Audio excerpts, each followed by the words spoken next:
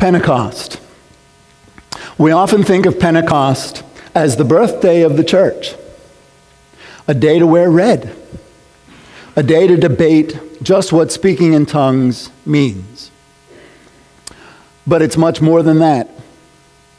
Yes, it is the day when the Holy Spirit came upon the disciples, accompanied by the rush of a violent wind, with tongues as of fire resting on each one of them, the tongues of fire enabling them to speak in different languages, which is something that confuses some people and perhaps frightens other people. But in many ways, we have made Pentecost into a relatively tame event.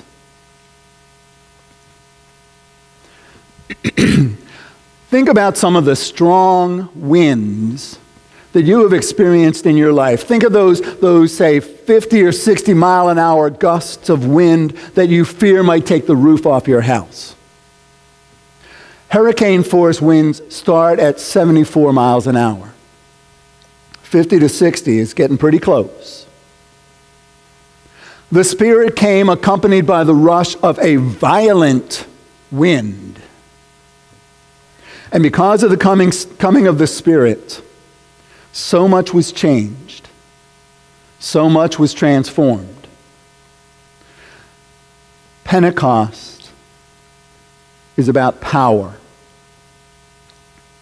Not the kind of power that, say, makes an organ able to work or not. But it's about power. If Easter is accompanied by a great earthquake, then Pentecost is also filled with earthquake kind of power. So why do we in the church tend to be in the domestication business? Taming, reducing, limiting the power of God, the power of Jesus. Trying to make the coming of the Spirit somewhat manageable and controllable and calm. When the Spirit came with those tongues of fire, the people were confused and startled and perhaps more than a little bit scared.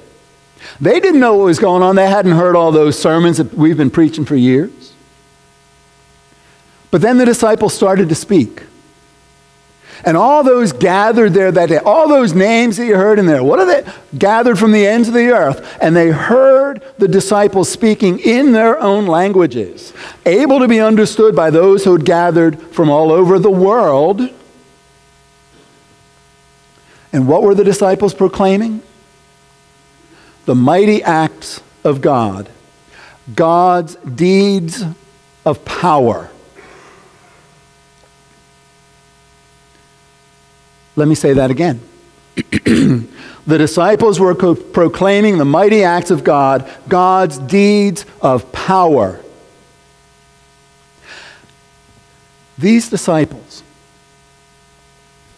they've basically been cooped up in that upper room since Jesus' crucifixion and resurrection. And okay, they did go to Galilee at the end of Matthew's gospel. John tells us they were in Galilee as well.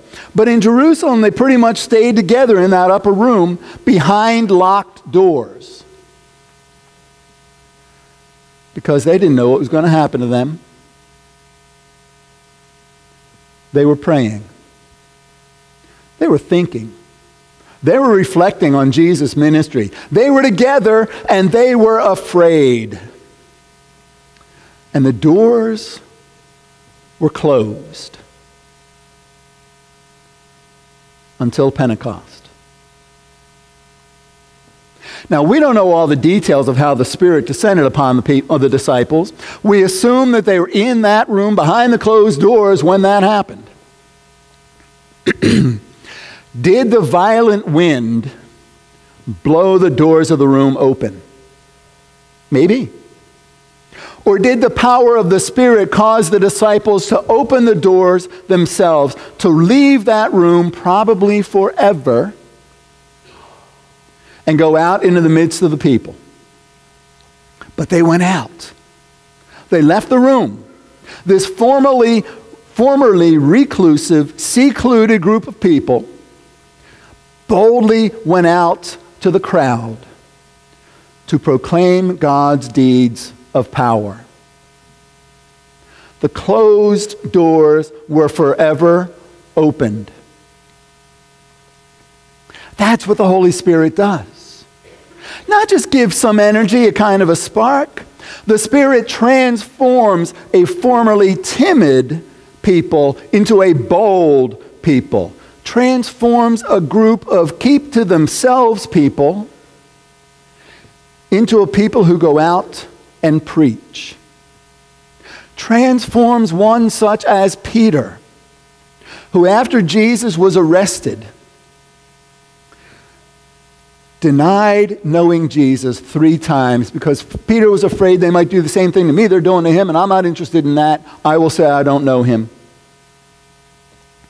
Now, that same Peter is the leader of the group, and Peter is the one who gets up in front of a huge crowd of people and boldly proclaims that Jesus is Lord.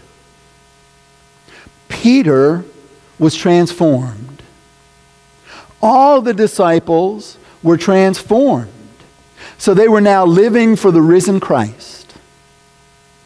And they were going to proclaim that Jesus is Lord, no matter what anybody else would do to them, including the authorities, the religious and political authorities, who had conspired together to arrest and execute Jesus. The Spirit made those disciples bold. Pentecost is about power. And as part of Peter's sermon later in the chapter, in the 2nd chapter of Acts, he quotes the prophet Joel about people prophesying, young people seeing visions, and old people dreaming dreams. The power that filled the people at Pentecost was not just a power that enabled them to do things in the present, but a power that called them, led them, perhaps even pushed them to look to the future and to envision a new world based in the love and hope and peace and grace and justice of God in Jesus Christ. The power of the Spirit enabled them to dream of and to envision a world different, far different from the world of Rome and Roman power. A world that realized that the peace of God was far stronger and greater than Pax Romana. The power of the Spirit enabled them to envision a world that was not dependent on particular governments for security, but a people, a community that trusted in God for its ultimate security. The power of the Spirit enabled them to envision a world where the truth of God could not be silenced by any religious authority or any political authority, because God's truth in Jesus Christ is eternal. All the kingdoms of the world are not. Pentecost is about the power to dream dreams and see visions about what the kingdom of God is right now. Not just something that is to come at the time that we join that heavenly communion of saints.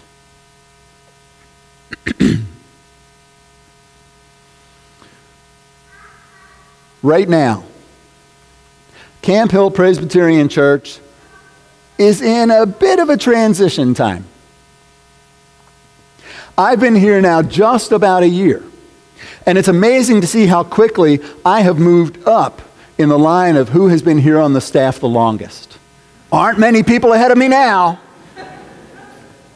1 year. It's amazing. And there are going to be other transitions as the church moves forward. The biggest transition being when the pastor nominating committee identifies the person they believe God is calling to be the next installed pastor of this church. With all of that transition, with all that relative uncertainty, it is easy for people to do In the words of what I read recently, I couldn't find the exact quote, but something like this: when people are facing the unknown, they sometimes revert back to what is known. Instead of moving forward, sometimes people or organizations go back to what they considered to be their safety or comfort zones. Not so with the coming of the Holy Spirit. The disciples left that which was known. They left that which was comfortable. And they were led forward in ministry to areas they did not know, to something that was anything but comfortable. Prior to Pentecost, they would have said, "No way." But after the power of the Spirit came upon them and transformed them, they said yes to that new call of God, that new call of Christ on their lives. Camp Hill Presbyterian Church. The Spirit is leading you into the future, which I believe can be wonderfully bright and exciting and new. Yes, it might involve change. But that change is because of dreams and visions brought about by the power of the Holy Spirit. That power can transform people and can transform churches and can transform cultures and communities. So when you think about Pentecost, don't just think about churches' birthdays or wearing red or speaking in tongues. Think about the power of the Spirit to transform timid disciples into bold disciples. Back then, and even now. The Spirit has been poured on all people to help them dream dreams and see visions and live in this world in the power of God's love and hope and grace and peace.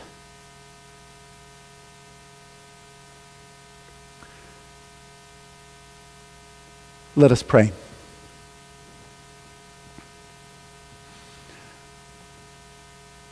Spirit of the living God, fall afresh on us. Mold us and shape us. Empower us to be bold followers of Jesus. Not just in a sanctuary, but in this world as you lead us to go and dream dreams and see visions. Spirit of the living God, fall afresh on us. Amen.